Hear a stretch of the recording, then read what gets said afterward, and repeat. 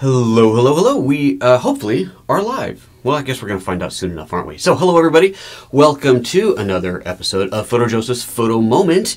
This is Friday, July 22nd. It's been a little while because I have been on vacation.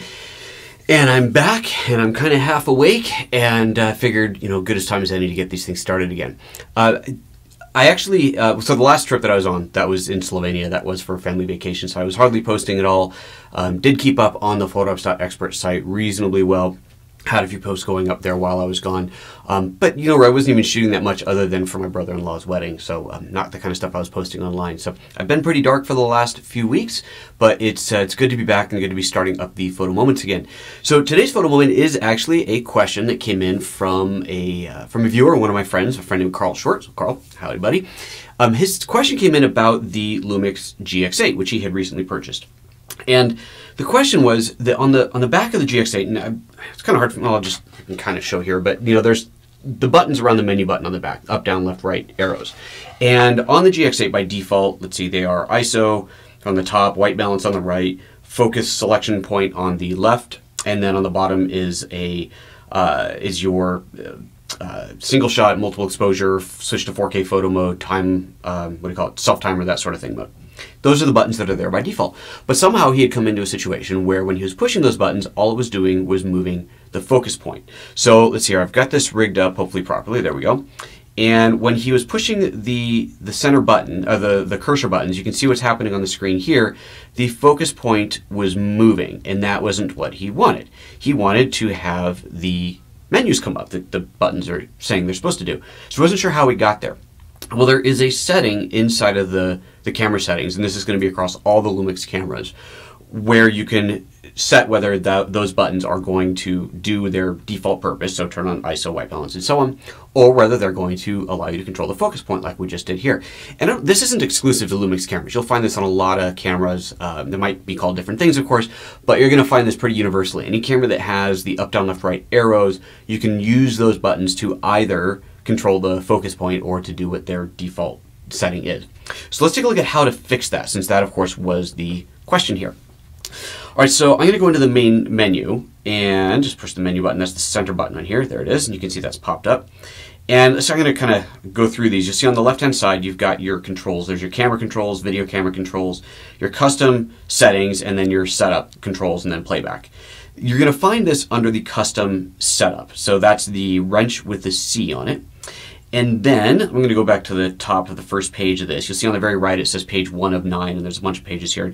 And by the way, I'm navigating this using a combination of either using the cursor buttons to navigate or the touchscreen, because this is a touchscreen. And if I scroll down, see to page 3, there we go, page 3, let's look at, I'll highlight it right there. It says direct focus area, and that's turned on. And if you have the help enabled, you'll see at the top that it says enable the movement of the AF area using, it's a very slow help system, I don't know who timed these things, cursor button. Oh, that's funny, as I talk it slows down because it's hearing the audio and having to process that. Anyway, using the cursor button. So that's turned on right now.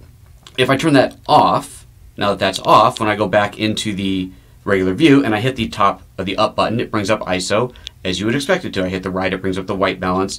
As I hit the left button, it brings up the autofocus mode, and the bottom button brings up the drive mode. That's the word I was looking for before. So that is all there is to it.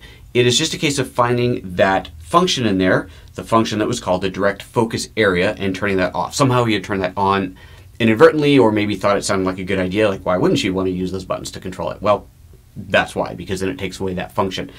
Now, if this is the kind of thing that sounds like a good idea, you'd like to be able to do that, you can still get into that mode even while it's off. So let's turn that back off, go back into this mode again.